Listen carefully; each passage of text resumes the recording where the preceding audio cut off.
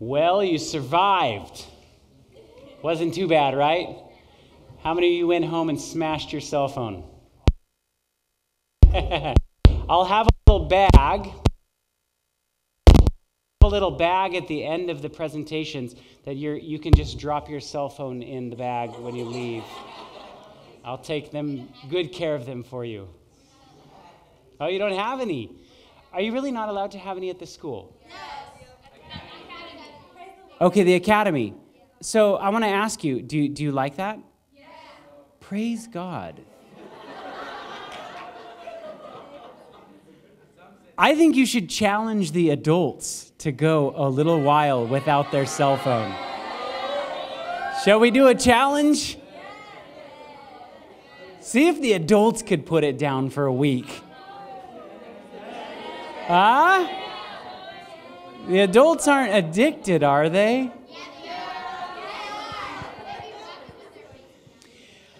I was going to share with you guys another presentation. And actually, just after quite a few conversations with quite a few of you, actually, I decided to maybe switch gears a little bit and tell you a little bit of the personal testimony of how I got involved in Hollywood and came out of it. Would that be okay?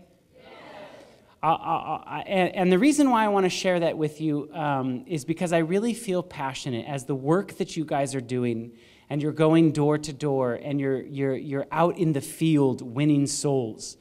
I want you to really consider there is no one too far lost. No one. I mean, literally no one. I wish I had pictures on my computer of what I looked like when I was in Hollywood. I looked different. I dressed different. I talked different. I walked different.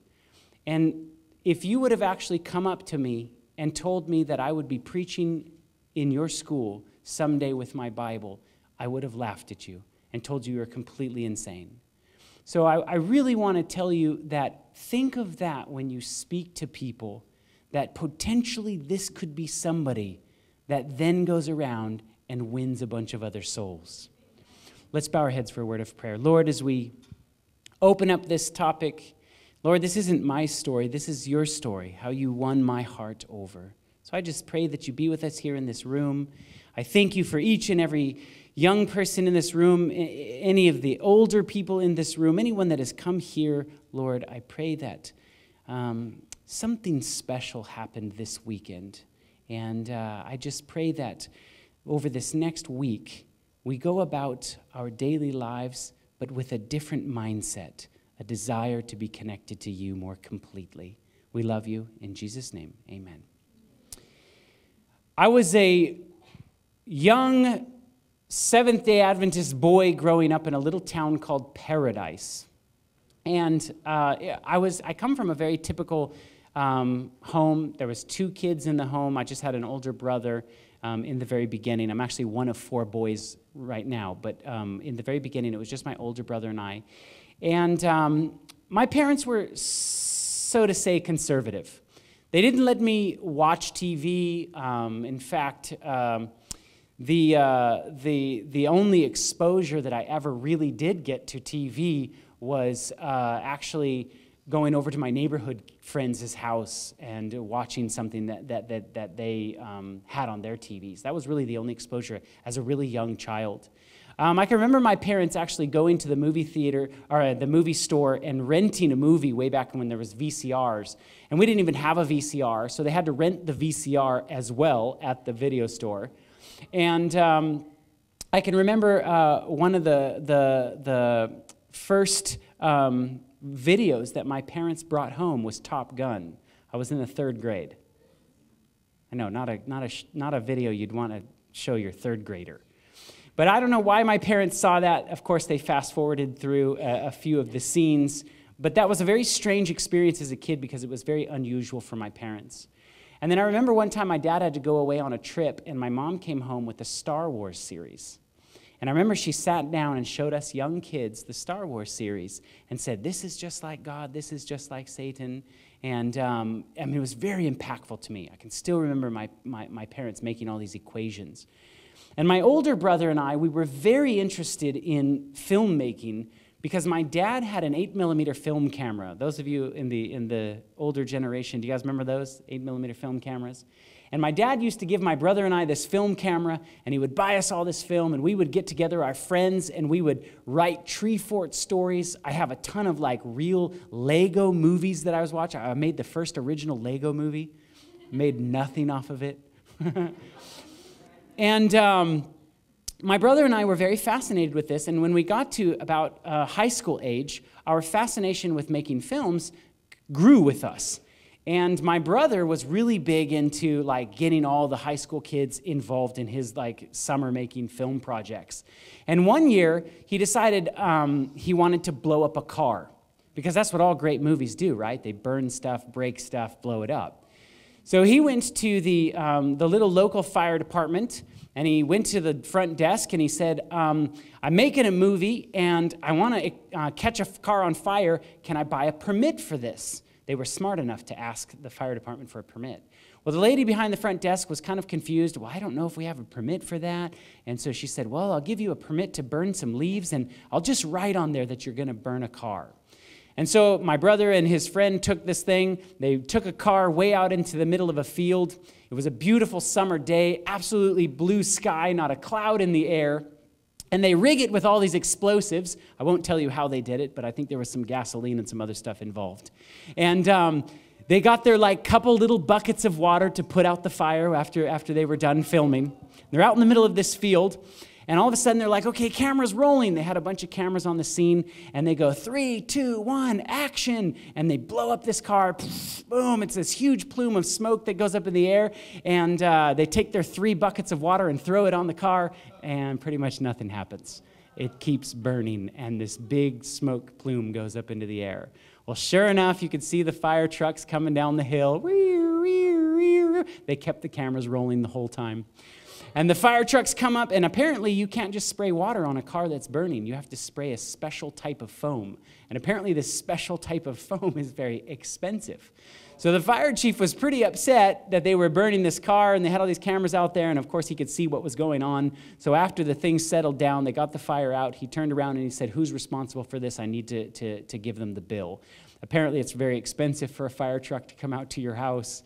And but my brother pulled out this permit, and he said, I got a permit. It says right here. And believe it or not, they took him to court, and he actually got out of it. No, don't try that at home. Those of you that are filmmakers. But our love for filmmaking didn't stop there.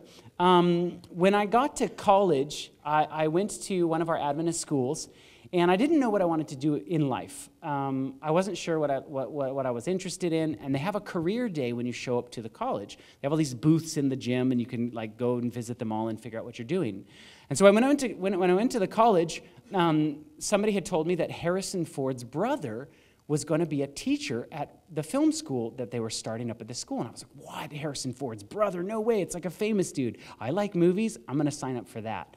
And so I signed up for that, and I can remember meeting Harrison Ford's brother. He kind of looked like Harrison Ford. It was very strange. And of course, everybody wanted to talk about his brother, and he was like, right off the bat, don't mention anything about my brother. And so we didn't ask him too many questions after the first day, but he took us out to George Lucas's studios. We got to watch some real movies being made, and that just bit me. I literally was like, oh, I want to do this for a living. Now, keep in mind, I was a very good kid. I wasn't like a rebellious kid in the sense that I was doing all these evil things. I would go to church. I would be involved in that kind of a thing.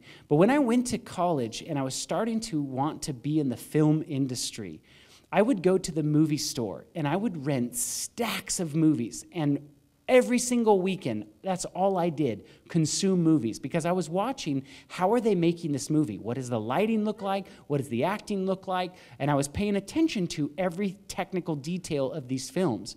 On the weekends, I would go to the theater, and I would see all the latest and greatest movies that would come out, and I would hop from movie to movie to movie. It was very not uncommon that I would watch 3 movies in one night, because I just consumed as much as I could. And Harrison Ford's brother, he kept telling us, you know what, you're not going to make movies about Jesus, and you can't really make money being a Christian filmmaker, so if you really want to take it serious, you have to go to Hollywood, you have to engage, and you're going to start at the bottom. Nobody's heard of your little liberal arts college, your little Adventist college. You're going to start at the bottom. And so I was looking at my school bill rack up, and I said, well, if it doesn't matter where I go, and I go to Hollywood, then why am I paying all this money? And so I pulled out at age 19 years old, and I moved down to Southern California. I went and stayed with a friend of mine. She's an actress, still is an actress today. She's been in quite a few movies, quite a few big movies. And when I stayed with her, I saw the way that people treated her. And I was like, oh, I want to be an actor. Like, that just looks fun. People really respect these people. So I got an agent, I signed up for acting classes, and I went auditioning all the time. And within a short amount of time of me moving to Hollywood, I was a good kid. Remember, I was from this very conservative home. I went to church all the time. I was actively involved in youth groups. I read the spirit of prophecy. I knew what the truth was. But I started going to little parties here and there.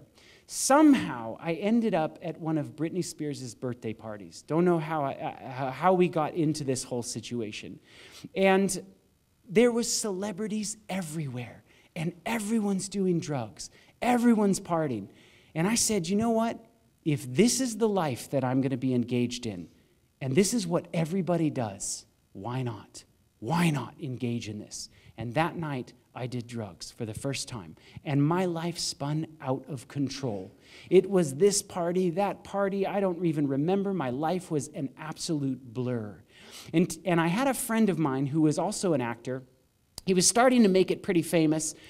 He was starting to book movies. He had a really nice place in Beverly Hills. He hung out with a lot of high-profile celebrities, and he started like really just landing roles. And I hung out with him, and he seemed like he was totally happy, on the up and up, and 2 days later, he hung himself in his apartment. And it just shook me to my core, because here I was, this kid from Northern California. I had all this religious information in my head, and my friend kept telling me, I'm looking into the Buddhist faith. Like, I really think there's something there. And guess what I did? I said nothing. I told him nothing about what I believe. I told him nothing about what I knew. I told him nothing at all. And I was kicking myself that, you know what? I closed my mouth. I hid my light under a bushel. People always ask, why did you call your ministry Little Light? Do you want to really know the reason why?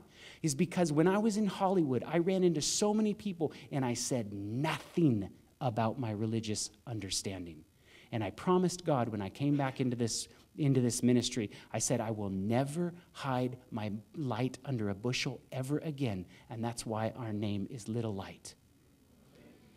Brothers and sisters, it shook me to my core, but I still continued in that lifestyle. I got out of control with the drinking. I got out of control with the drugs. And I continued to try to go on auditions. And let me tell you, I was literally the worst actor ever. I couldn't book anything. I did barely anything at all. And so I was frustrated with it. And my older brother, who was one grade ahead of me in school, he had come down to Hollywood, and he started working in television, actually relatively very quickly. So I called my brother up, and I said, I'm sick and tired of this camera life. Everybody's selfish. They're all following around with pictures of themselves saying, pick me, and it's just like a selfish lifestyle. I don't want it anymore. Can you get me a job in television? And so my brother got me this job right away, working for a company that did a television show called The Biggest Loser. I don't know if you've heard of this show. So I worked on season 2, 3, 4, 5, 6, and I worked in a lot in reality television. And I wanted really a good, happy life. I wanted to be happy. But I found that the same thing existed behind the scenes. People were partying just the same as people in front of the scenes, and I couldn't get away from that lifestyle. I lived this way almost for about 10 years, and my brother's 10-year high school reunion came up. And he begged me to come back up to Northern California with him. And I said, man, I'm not friends with any of your friends. Why would I go to Paradise Adventist School and go to that reunion? And he said, please, come on, we'll make it a brotherly trip. I said, okay, fine, I'll go with you. So I jumped in the car with my brother. We drove the 10 hours up to Northern California. And as we were driving up, it was like all these memories started flooding back into my mind. Man, I remember, going to church, and I remember like school, and I remember like sitting in seats like you guys in religious meetings and things. And it's like, how did I get so far away from this? And I got all the way up to the school. We pulled into the school parking lot, and all of a sudden, all these family friends jumped out of the car like next to us as they were parking as well, and they were like, "Oh, Tommy, Scotty, how you guys doing? Oh my goodness, like how's Hollywood? Like what movies have you been on? What celebrities have you met? Have you gone to any like fun like places down there with any famous people or anything like this?" And all anybody wanted to talk about was celebrity this, celebrity that. And so when we went inside, we had lunch right after the church service. And all these people were kind of crowding around my brother and I and asking us, like what we were all up to. And there was this one kid that was watching this experience happen. And he's kind of like standing there listening to the conversation that people are talking about. And when they kind of left, he walked up and he said, "Hey, Tommy and Scotty, I have a question for you. How's your relationship with Jesus?" And this kid was a pastor's kid. He was the first one to do drugs, first one to get kicked out of school. He was an absolute mess. And he's sitting here asking me with a Bible in his hand, "How's your relationship with Christ?" And I was like, "You gotta be kidding me. You gotta be kidding. You? Come on." And he said, "Why don't you come over to my house? I want to share with you what Jesus has done in my life." I'll tell you what, man, I was intrigued. When you see someone's life truly transformed, there's something special about that. So I went over to his house that afternoon, and I can remember he was sitting there opening up his Bible. He's reading scriptures to us. It had been a long time since I had read some scriptures.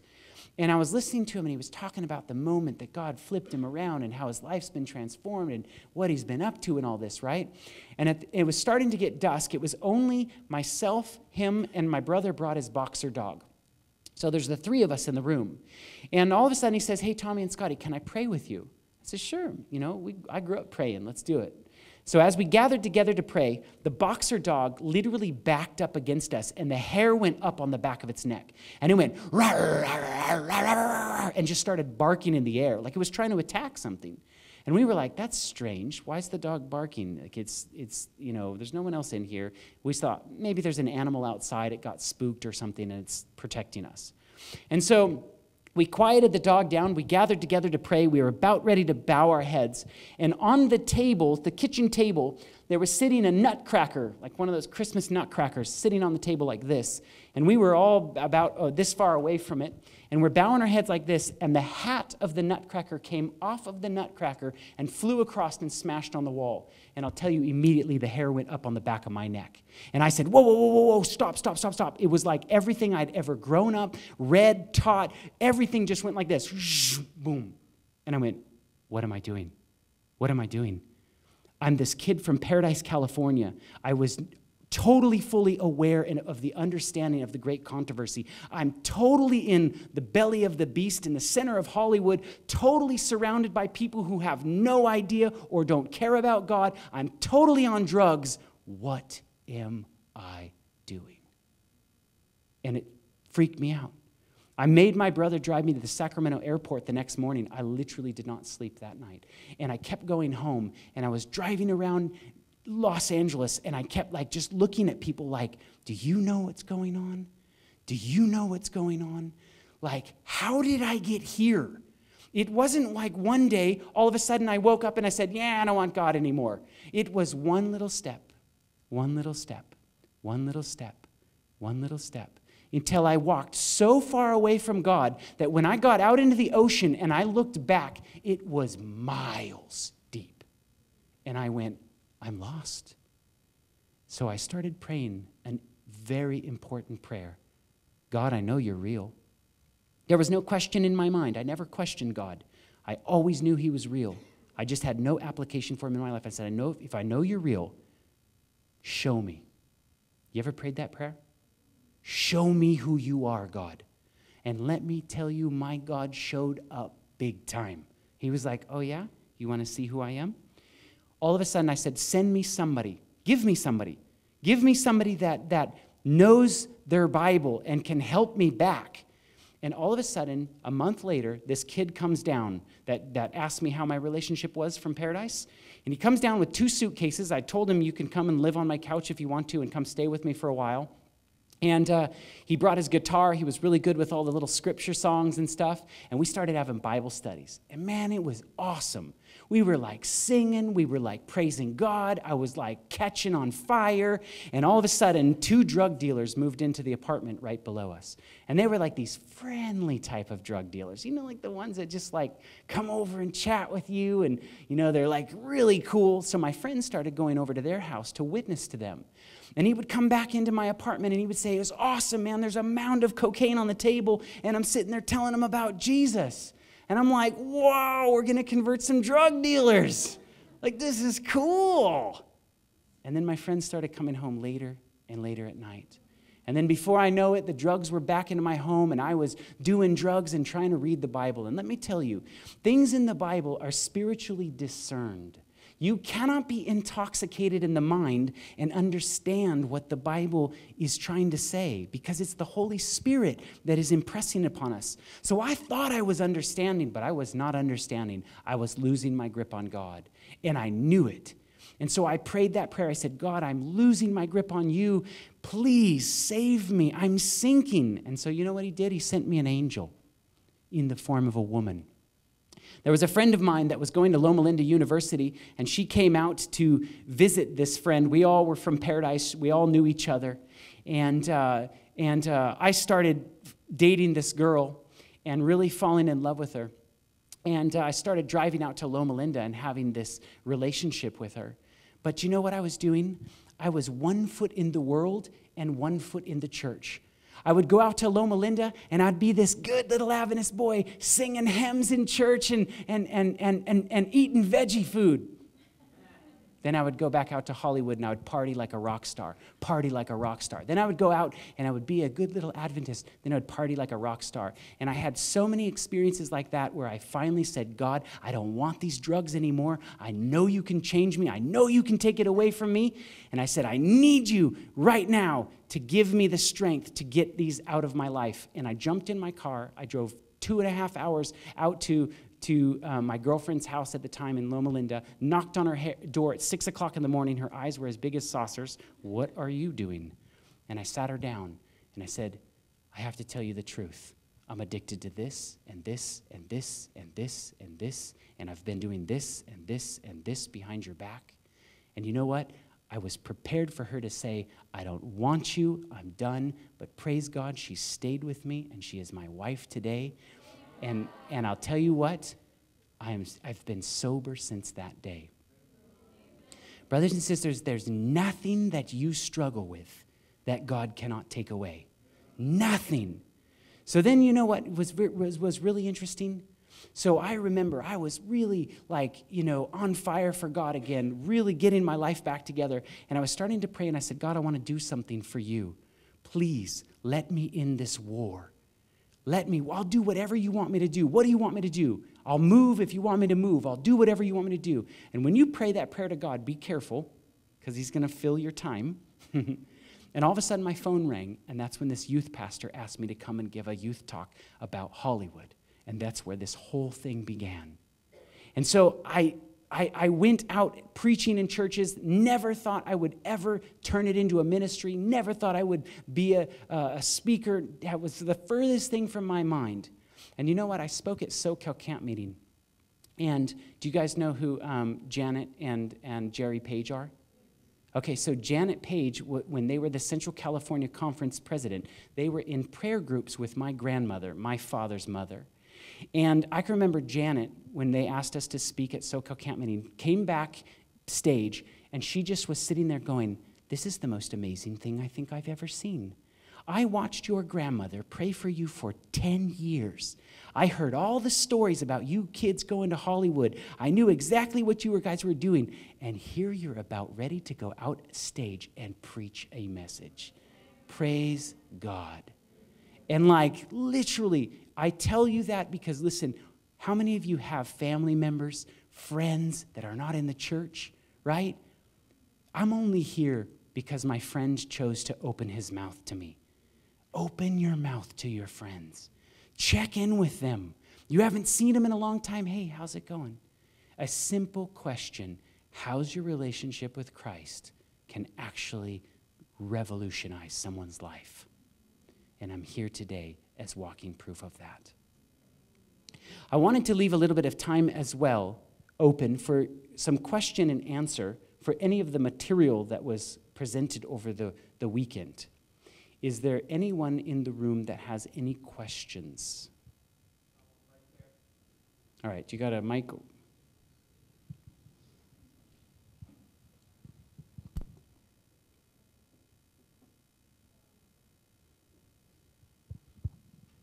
Okay. So the friend who asked you that question, he's back. Is he back in the church? No, ma'am. Unfortunately not. I lost track of him. Do you guys remember when, okay, so you had a guy named Corey here last weekend? Okay, so Corey works with my brother Brock, and they have that international rescue team that goes and does all that rescue stuff. And when Haiti happened, that was one of their first trips that they went on. I don't know if Corey talked about that. I sent this kid to go on that mission trip when my brother went, because I knew he was struggling, and I said, what's the best way to get him involved back in the church is to get him involved in God's work, right? So I sent him with some video cameras. I sent him down there. He ended up going down to Haiti. He ended up smoking weed, getting in fights, and going to bars. And literally, when I came back and I saw he came back and I saw the footage, he videoed himself taking shots in bars with Haitians. And I was like, you've got to be kidding me. You literally have to be kidding me. Like, here's somebody who knows the present truth. I mean, I saw this guy go bold for God. And it's like, why would you do that? And so I said, listen, there's a few things that I need to tell you when you work for a ministry that you can't do. You can't smoke weed. You can't drink, and you can't fight people. Like, common sense. And he got so upset at me. He said, I'll tell you what, if I see you again, I'll kill you. So I said, okay, I love you, and I will always love you, but have it your way. I lost track of him, like, for years. And I was preaching in Northern California in Oroville, and his parents were there. And I was like, whoa, his parents are here. Like, this is awesome. And then he walked in, and he sat down, and he listened to the whole presentation and the whole sermon. And afterwards, I went over and I spoke with him, and I said, man, how are you doing? He said, dude, pray for me. He said, I ended up in a crack house. I ended up doing crystal meth. I ended up in jail. I got arrested, and man, my life is not good. I heard recently, I just ran into his cousin a few weeks ago. I just heard that he just got out of rehab in San Francisco. He came in and out of the world so many times, and let this be a caution to you. When you step on Satan's ground, and then you go back to God's ground, and then you go back to Satan's ground, and then you go back to God's ground, every single time you do that, you make it harder and harder. The devil sinks his talons into you, and many people don't walk away from that. And so I pray for him. I told him if I ever see him, I'll give him a hug. He's in my prayers. But yeah, man, it's a real war, and he's somebody that's gotten caught up in it. Is there any other questions?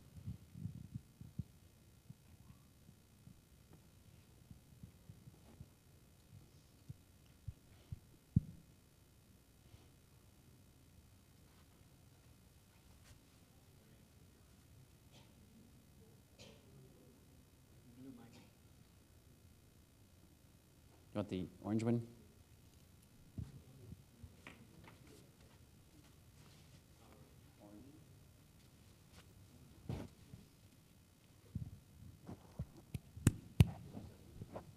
Okay, so what was the name of the actress that you said you went and stayed with?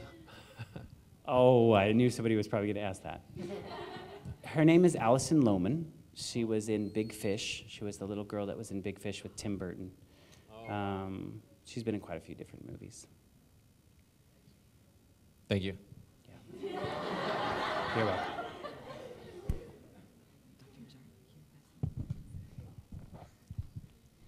So I've wondered, For the videos that you make, displaying like what is wrong with the movies and whatnot, do you actually watch the movies to figure out what's wrong, or how do you do that? That is such an excellent question, and I'm glad that you asked that because it needs to be understood.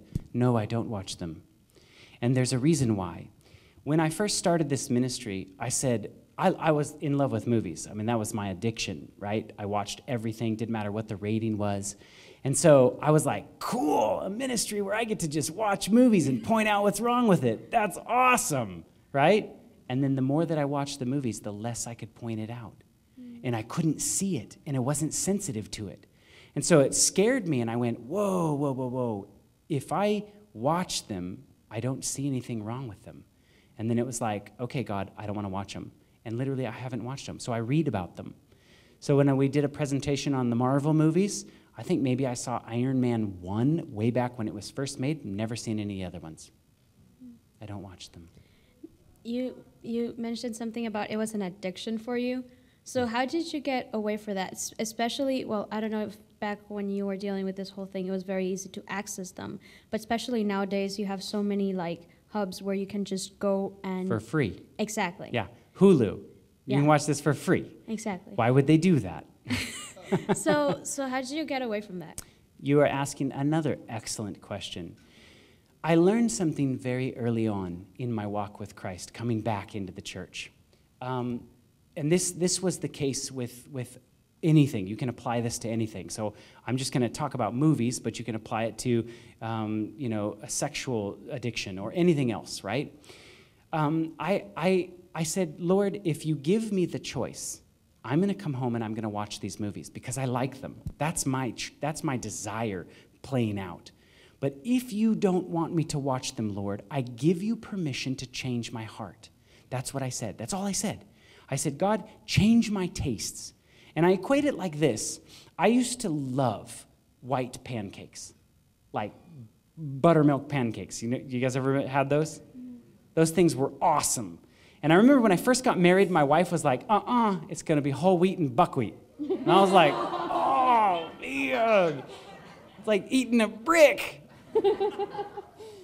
Can I tell you today, I absolutely love whole wheat pancakes. I would prefer the more hearty they are. I love them. And I don't like white pancakes anymore. And why? Because I changed my taste buds. And now my taste buds desire this over here. And so that's what I prayed to God. I said, God, you've got to change my taste buds. And I give you permission. You have full reign, full permission. Here is my heart. Take it and do what you want with it. That's literally what I did to God. And you know what? Slowly but surely, he took it away from me. And before I knew it, I didn't want to watch them. I had no more desire. Now I'm the worst person to watch a movie with ever because I'm like, pause, look, background, look at this. People are like, it's a movie, just be quiet. So I don't like to watch them because it's a waste of time. I'd rather do something else. I get more enjoyment out of a conversation with somebody than I do watching a movie. Any other questions? What would be some advice that you would give to young people for those who are in an environment where they're saturated with present truth and quotes and spirit of prophecy as youth to maintain that relationship? Because obviously your friend and yourself, you guys had that environment at one point, but it's clear that just because you have that environment doesn't mean you're going to stay with that. What would you share with us practically? It's so true that train up a child in the ways and they will not depart from it, right? It's so true. When you build that foundation, it's in there. But that's still not a 100% guaranteed surety. I think my problem was I intellectually understood a lot about God and about the Bible. I read, I understood, I knew the issues and the doctrines and things like this, but I did not have a heart for God. I was not in love with God. I did not see the value that, wow, this is really, truly amazing. And I want to be really, really honest with you guys, because those of you that are going to start families someday, I'm speaking to you guys, and even you guys that are older, the older generation. I love my parents to death. I have a wonderful relationship with my parents today. I went years in my Hollywood experience not talking to my parents, and since I've come back, I've built a beautiful relationship. But I'll be honest about my parents. My parents were all rules and no love. And I grew up with a false view of what God was like. It was rules, it was do this, and I did not see the value in my parents, that it was enjoyable and it made their life better. I'll guarantee you, you older folks, your kids are watching you more than you possibly even would say out of your mouth. That means more to your kids, them watching you and going, hey, you go to church all the time. Are you guys having fun? Are you guys enjoying it? Do you really believe it? That's what's going on in your child's mind, more than you telling them you need to revere the Sabbath, you need to do this. And so for me, I did not see that in my parents at that stage. My parents have since totally changed. My dad's a big softy now. But I'll tell you what, when you are a parent, and if and when, you guys need to show your children that your relationship with Christ enriches your life. And that's going to be the best defense against that. So even teachers that are in the room, you guys are in the same boat. You are essentially their parents. You need to model it. If you believe this is real and the gospel is working on your heart and it's all about love and it's a book of love, then we better see love pouring out of you. Amen? Amen. That's the biggest speech you're ever going to speak to somebody. And even in your life with your friends, if your friends see that you are genuine and that you are truly, honestly loving, that will speak volumes to them, because the world is full of broken roads. Anybody else? Yes, hi. We are living in a society that's saturated with media, and of course, technology is cheap, and anybody and everybody can get involved. So we have a lot of young people, Adventist young people, who are thinking about careers in filming, producing films, writing stories, and so forth. What would you counsel them to help them kind of know whether they're going down a path that God can bless or heading down the wrong path? So another excellent question, and I'll frame it in the context that you asked it with film, but you can apply this literally to whatever career you're into, okay? So it's not specifically just film. When I was growing up, that was my idol. Like, literally, I lived, breathed, slept filmmaking. I wanted to be a filmmaker. That was my passion. So when God really changed my direction, I was like, no, God, don't take this away from me. This is like what I was meant to do and meant to be. But you know what's awesome about our God? He didn't steal it from me and say, you know what, you can't do this anymore. He said, I'm going to trade you. I'm going to give you you're still going to do your skills. You're still going to do what you desire. You're going to still make media projects, but you're going to now do it for me. I do what I want to do for God now. So kids that are going there, it's a temptation, I believe, for us to go, I want to do something for God. Now, every Christian filmmaker wants to go to Hollywood and make the great controversy. You go sit down, talk to any of these kids. They're like, I want to, like the Matrix, I could just see the angels like flying by and stuff, right? I thought that too. In fact, the first film my brother and I wanted to make when we came out was Samson. I mean, can you imagine? 7 dreads, donkey jawbone taking out 1,000 people in slow motion, Be awesome, right? But I literally said, God, what do you want me to do? So this is what I caution with young people. Let's say you want to make the great controversy. You need a couple of $1 million to go and make the great controversy, because that's what it's going to take. And you say, hey, God, I need $1 million, $2 million to make this. And if you give it to me, I know it's from you. And if you don't want me to do this film, then I tell you, don't give me the money. Okay, so if you pray that prayer, and all of a sudden the devil's watching and he's going, interesting. He just prayed a prayer that said he wanted $2 million. So I'm going to give him $2 million so that he thinks it came from God, but it really came from me, and it's going to destroy his life. Who's more powerful, God or the devil? So God is obviously 10 billion, trillion, gazillion. It's not even a comparison. So if the devil tries to give you $2 million, you won't be able to cash it. It will be lost, stolen, broken. There will not be money in your mailbox. It will not get to you. Why? Because you put the glory in God's hands, right? You have every right to go to heaven if you say, hey, $2 million showed up in my bank account. Like, God, you gave that money to me. I told you not to give it to me if you don't want me to do this. You have that right to say that to God, but it'll never happen because God's glory is on the line. So whatever career you're in, don't go to God or don't go to anybody and say, I'm going to go do this for God. Well, what if God doesn't want you to do it? Go to God with everything. God, is this what you want me to do? Because if you want me to be a filmmaker, God, then open the doors. If you don't, close the doors. And if you try to go to Hollywood and you pray that prayer, you couldn't get into Hollywood if you tried. You would be lost. Your car wouldn't get there. It wouldn't happen because God's glory is on the line. So whatever career choice you pick, involve God in that decision. God, is this what you want me to do? And he ultimately will direct your path because that's what he says in his word. Okay. I have a question here. What is your ultimate goal in Little Light? My Ministry. ultimate goal in Little Light, our passion is these young people. This is our passion. I believe that our church does an excellent job speaking to the elder generation. We've got lots of great ministries. It is written, amazing facts, you name it, right? Sit down and ask these people, how many of you have watched an It Is Written video?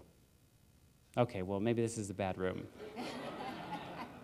And I should be careful. I'm not saying that it's just bad. It's catering to a different demographic.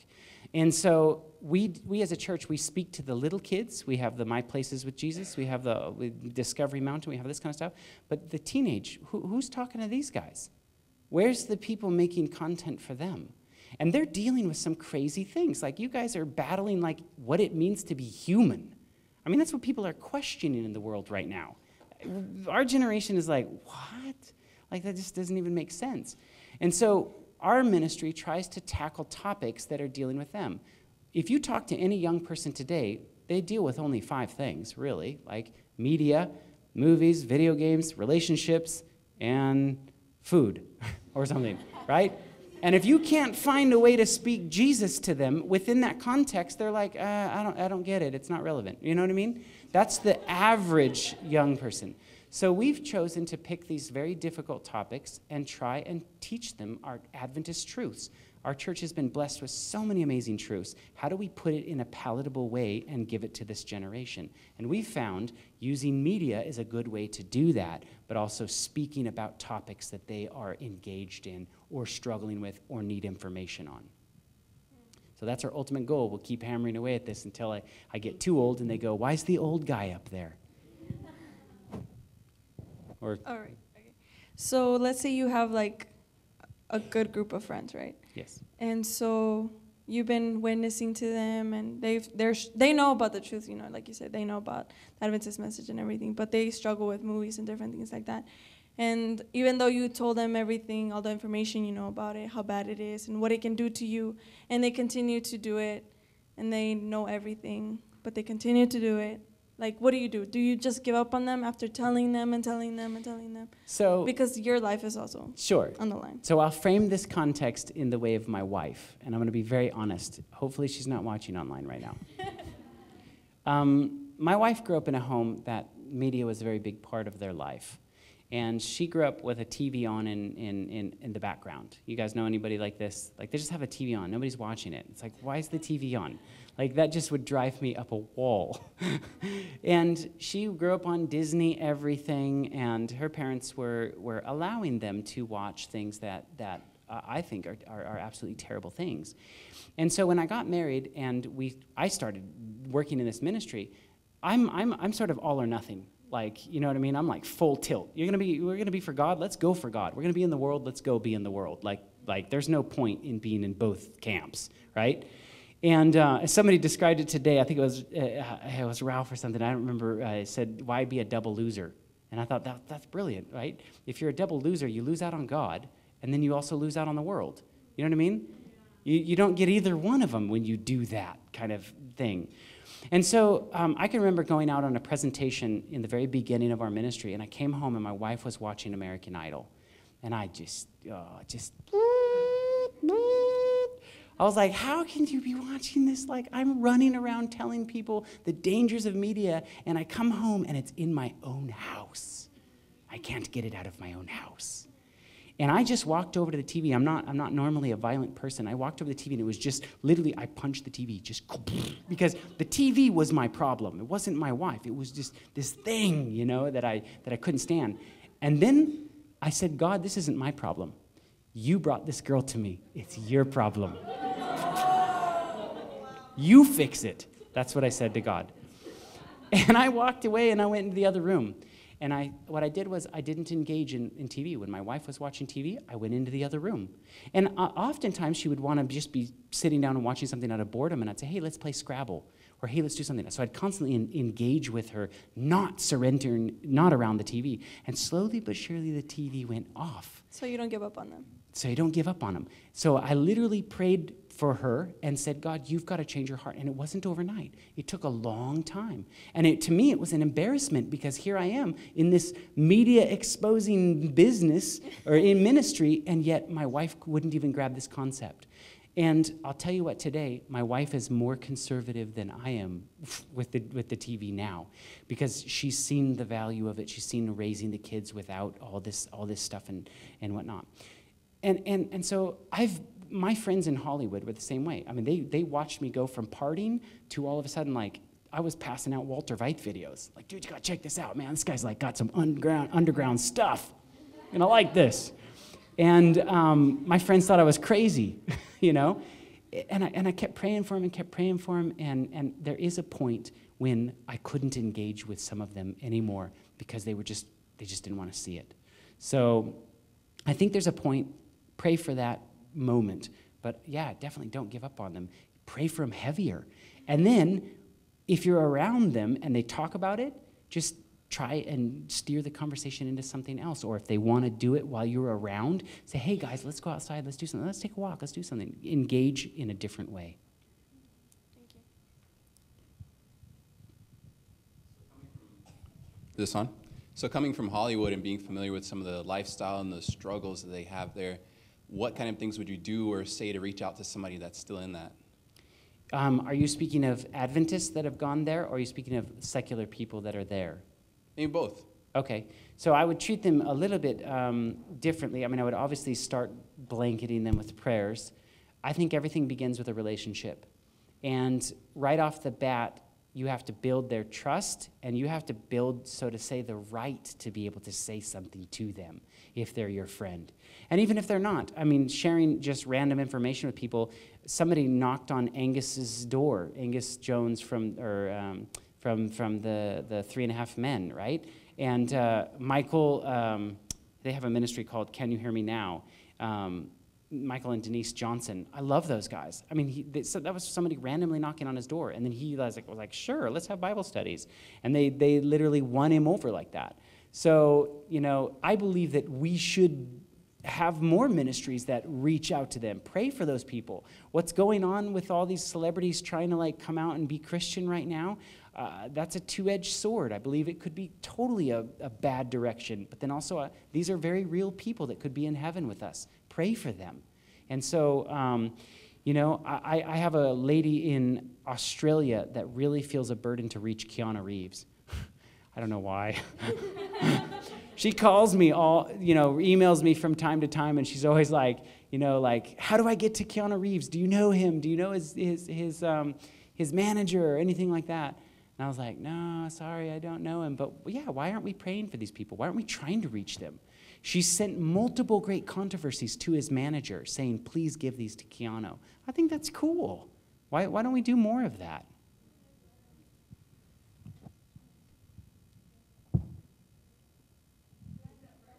The black one. Oh. Okay. So, coming from Hollywood, I've heard that, you know, the enemy is very present on, like, people will actually worship or do stuff to get where they are. So I'm just curious if you, as being there, you could see things like... Oh, yes. Like it was something normal, it's something like they hide, or like everybody knows? Or? It's in the shadows. So it's not something that you immediately recognize, but judging from this set of eyes that I have now, and I think back on experiences that I experienced, absolutely. I was in the room with them, for sure. And that's why that experience that happened to me, I guarantee you that demon was with me. I guarantee you he was with me. He wasn't with that kid. And I bet you the demon realized they're praying, and he was upset. Bam, and he revealed himself. And what he didn't expect, he scared me, but he scared me into it. And I think sometimes that's why we don't see it so out in the open. People would just run to God, especially if you've been raised with any sort of Christian understanding. A lot of us would. So it's in the shadows, it's behind the scenes, it's behind people. There's a ton of examples of actors that invite spirits in to help them in their acting, and they talk about it like that. I mean, like the video we saw when, I don't know his name, whatever. Yeah, Denzel Washington. Yeah. Yes. So for me, it's very like, it's very, like impacting, because it's not like you're saying, oh, I will just walk away from God. It's like, I'm going to worship the enemy, That's like right. I'm going right so, into it. So I equate it like this. When you go to church, what are you learning in church? You learn about how to have a relationship, right? This whole book is about how you should dress, how you should interact with your relationships, how you should treat others. All of those things are things that you learn from sermons.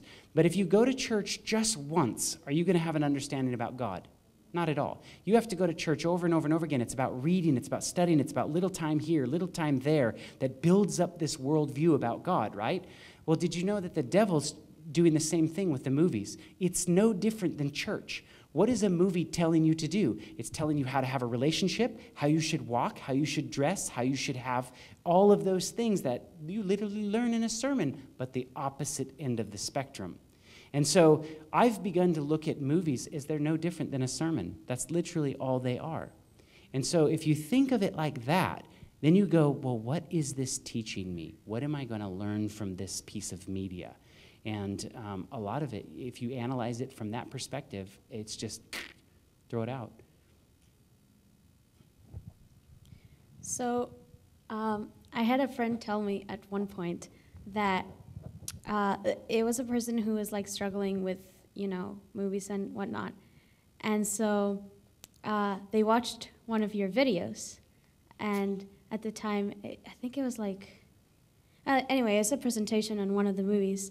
But they eventually they started watching more and more videos, and they kind of started becoming interested on the movies themselves. So they ended up going and watching them. Yeah. So there is that danger, and it's a delicate balance for us as a ministry, because we don't want to expose somebody that's like, it's going to entice them, For me, it was like, I remember when I was weak with drugs, I had to delete everybody in my phone that had anything to do with drugs. I didn't want to see it. I didn't want to be around it.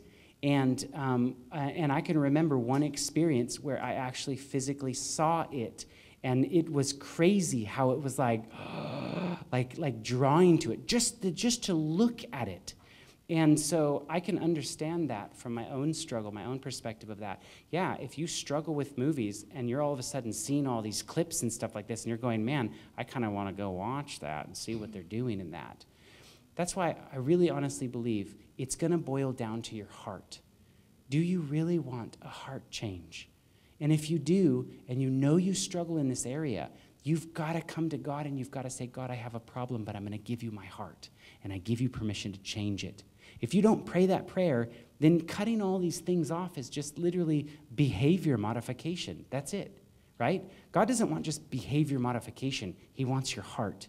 And he wants to change you from the inside out, to the point where, like putting a tree of knowledge of evil in a garden, in a perfect environment, he placed a very evil thing. Why? Because he wanted us to be able to come up to the tree and say, you know what?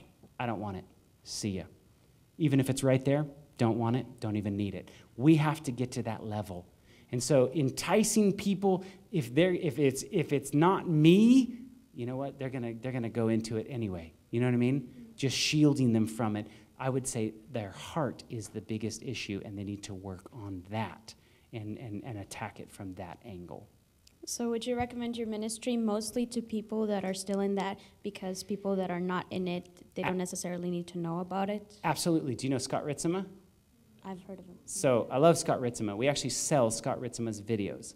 And the reason when Scott Ritzema came out, I remember when he first used to call our ministry way back when, and he was like, man, I want to do this, and I don't want to show all these clips. And we encouraged him, great, do that. And he does that. He doesn't show all of the examples because there's people who don't need to be exposed to these kind of things. And so we always say, hey, well, go watch Scott Ritzema stuff. If you need to know the information without knowing what's really wrong with it or getting into the nitty-gritty, then go for it. But there's a whole bunch of people that would never watch Scott Ritzema's stuff that would watch our stuff, and vice versa.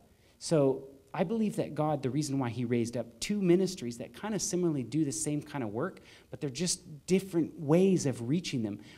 We've had people call our ministry all the time that are not even from our church, you know, and they're just like, whoa, what you're presenting, I've never heard that before. What else do you got? Give me more. And so we can say, hey, check out this ministry, watch this. Here's a Bible study on this. And we lead people using that as the first capture. I'll tell you what, I don't want to take up too much time on this question, but I just did a YouTube show with a guy who, he was very sweet, and he called our ministry up and he said, I would like to invite you guys on our show. I'm a huge comic book fan. And so I was like, cool, he's a comic book fan, right? He's immersed in comics. And so when I got on the YouTube show with him, it was a live show. He's wearing a Spider-Man hat and a Batman shirt. And I went, nice, God, you got a funny sense of humor. and I was like, kind of at first, I was like, okay, what's my angle? Because I'm going to try to convince this guy of my way. And so we were kind of going around, and there was a couple of us on the show, and he starts saying, you know, where are you from? How did you get involved in this? So we kind of went through why we're involved in what we're doing. So I told him I worked in Hollywood, I came out, I'm doing this, blah, blah, blah. And it got to him, and he started talking about his own personal life, and he said, you know, I was bullied in school. I had a stroke when I was 2 months old, and I lost 90% of the function on my right side. And he pulled his hand out, and he had a withered hand. And he put it back down, so I couldn't see it when we first started the conversation. And he said, kids would beat me up in school. I was thrown out of a 2-story building because these kids bullied me so bad. And he said when he was 16 years old, he literally said, I don't want to live life anymore. I want to commit suicide. And you know what saved him? A Spider-Man comic. He read the Spider-Man comic, and he saw Jesus in that comic. Now, immediately, I was like, man, I've done a lot of research on superheroes. What am I going to say to this guy? And as he kept talking, he said, listen, I love what you guys do. I support what you guys do. But I'll tell you what, there are people that are immersed in this comic book world that would never click on your video. They would never, if they smell that it's religious, they would be done. And he goes, I'm having Bible studies with these comic book fans and showing them this. And I'm not encouraging them to watch it, but I'm using the stories to teach them about Jesus. What am I going to say to that? I was literally like, Lord, rebuke me. What a small mind I have. And I said, this is one of those times when I believe that God calls people to do very special things. It would not be okay for me or to anybody in this room to just say, okay, fine, I'm going to start a comic book ministry and dive straight into it. But because of his circumstances, he's reaching people and pulling them out that would never set foot in a church. And I said, man, you're going to have stars in your crown for that. And I said, the only advice that I can give you is make sure you're on your knees asking God, is this what you want me to do? And he said, I absolutely am. I said, brother, I love you, man. I want to encourage you. It's going to sound really weird, and I hope none of my audience is watching this. But I said, I want to encourage you. Keep winning souls. That's the end of the game. Any other questions? I've really appreciated the weekend. It's been a blessing Praise God. To hear these things and hearing you encouraging us to be free Praise God. from things that have really been addictive. A little disclaimer that and I appreciate our academy students, when they come to school, we take their phones. They don't have them with them. That's one reason for sure they're not being used. Because you don't have one. Exactly. Brilliant. So that little disclaimer. That to the side, we do have a little oasis from the media things here. But that is not an oasis when they go back home or somewhere else when they have their devices again.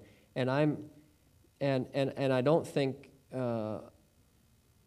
I wanted any suggestions from you of how we can do things to encourage a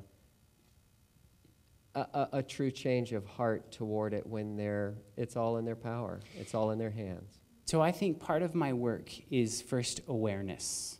That's why I think Mrs. White told us we should not be ignorant of the devil's devices. If you don't know why or how or what is going on, then it's too easy for him to get you caught up in it. So for me, the first line of defense is to be aware that these devices are addictive.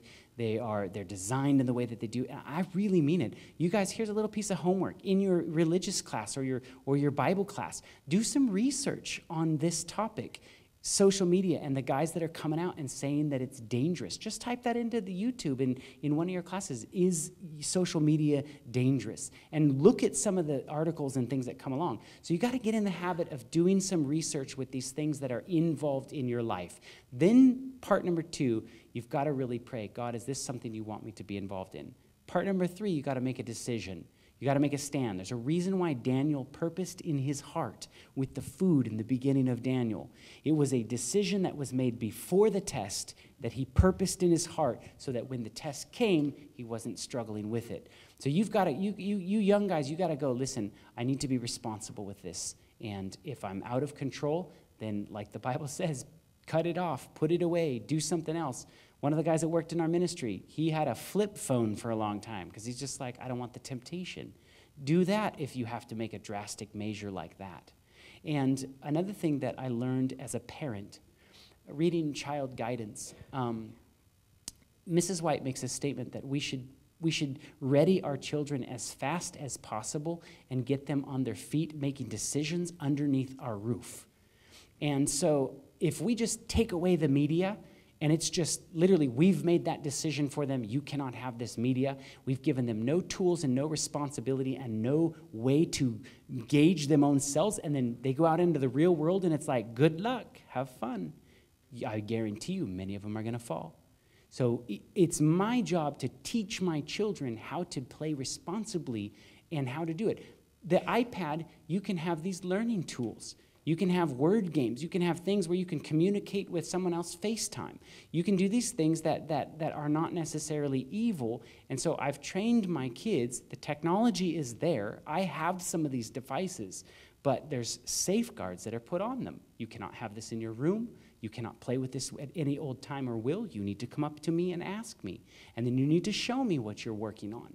And so I'm teaching them how to be responsible with the media rather than just bubbling, taking it away from them because they're going to be confronted with it by the time they're 18. And I've seen too many times, I've gone around the world, they go 10 times further into it if they literally just have, it's like asking a baby to learn how to run a marathon and he's never walked before. So that's the idea. Teach the responsibility, learn the information about it, and that's where we need to talk about these issues. Let's talk about them. You guys, there should be no reason why we should not be able to, in a church setting, talk about pornography. No reason whatsoever. You read the statistics, I'm sorry, you play on the internet long enough, you will come across it. It is not if, it is when.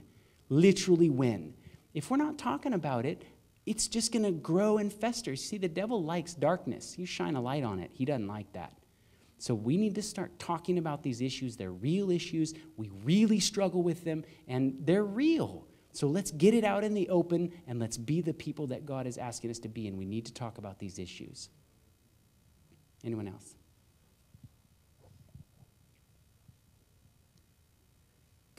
So how do you decide what you're going to do research on, and how do you do that research? It begins with a lot of sort of just thinking about, okay, what are some of the questions that come in? So I'm constantly paying attention to what you guys are asking right now. If you guys keep asking the same question, and I go around to different churches and the same topics start coming up, then I go, okay, well, we need some information on that, and I'll attack it like that. Questions that come into the ministry. Anybody in here like anime? Used to watch anime? Probably don't want to admit that. Anybody watch anime? Right? Okay. So this is one of the questions that we get all the time. And I was like, really, anime? Isn't that like kids' cartoons? Like, really? But people have a genuine question on that. So what we'll do is when we see enough interest like that, we'll say, okay, God, is this something that you want us to work on? And if it is, send us some people that know how to help us put this together. So we're actually putting a project on anime together. What about, like, you know, the whole alien movement? Anybody ever looked into that?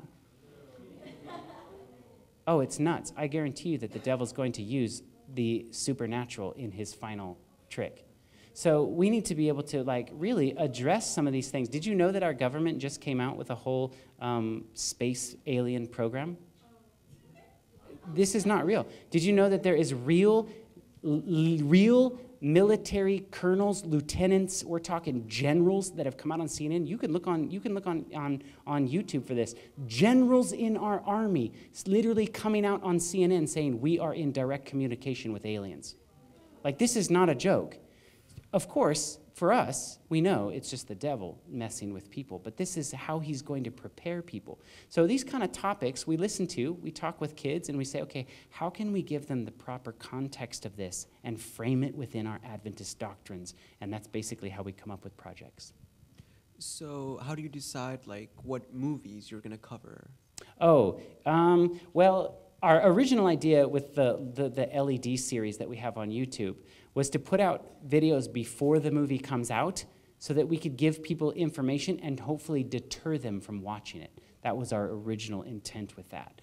So most of the stuff we're trying to stay currently available on it so that we can give you guys enough information. If you guys see a pattern over and over and over again, you keep seeing the same thing popping up, eventually, hopefully, we hope many of you guys will be like, you know what, I don't need to watch that. And that's just darkness, and leave it alone. And what about when you're going to explain about it? How do you know what you're going to look for? And so if you actually pay attention to our videos, they're really made of trailers. They're really, like, not made of much more than trailers. We're able to see in 2 minutes what the spiritual warfare is in it. And we'll do a little bit of research. We'll try to see, you know, did the directors comment on this, or did they do anything on this? The topics that we did, like, we did one on yoga. So the topic that we did on yoga, in Christian yoga, so to say, did you know that there's a bunch of people that run around and, yeah, it's pretty wild when you see it, because it's like yoga to a Hindu is like baptism to a Christian. And we have rebranded it and put it in our schools. And many of our Adventist schools, there's Adventist schools that teach yoga in it. I don't know if you knew that, but so we decided that's a topic to address. Those take a lot more time and research and actually going to people who, you know, were involved in Eastern mysticism or whatever. So sometimes they take a long time, but the movie thing is usually just a short amount of research.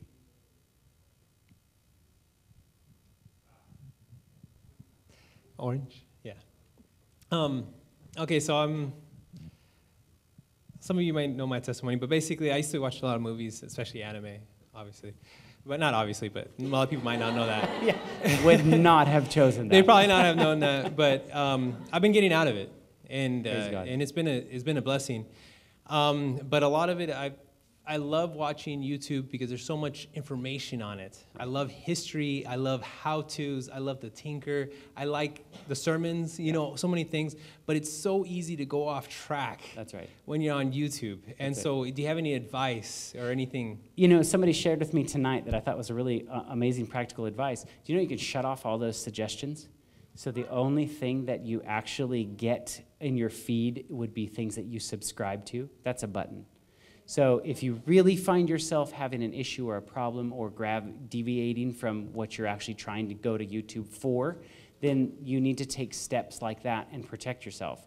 So I too, I mean, I totally have done that, you know, where you're waiting for an airplane at an airport and I'm watching a video and I'm trying to, like, pay attention to one of my ministry colleagues' videos, and before I know it, I'm, like, watching something that, like, I'm like, oh, wait, how did I get here? It's totally I don't need that junk in my mind. And so YouTube can be a very, very big distraction tool. And they've designed it that way. They make lots of money to keep your attention like that. So, yeah, you know, it's like anything else. If you find yourself gravitating to it, then you need to stop and say, what's causing me to get here? What would cause me to to put some safeguards on this. And if I really have a problem with it, I would suggest, either go to YouTube and you can download. There's a lot of things that give you the little video or the softwares that you can download the video. Download them and then watch it. Get off of YouTube so that you're only watching just what you went there for. That would be a piece of suggestion. Anyone else?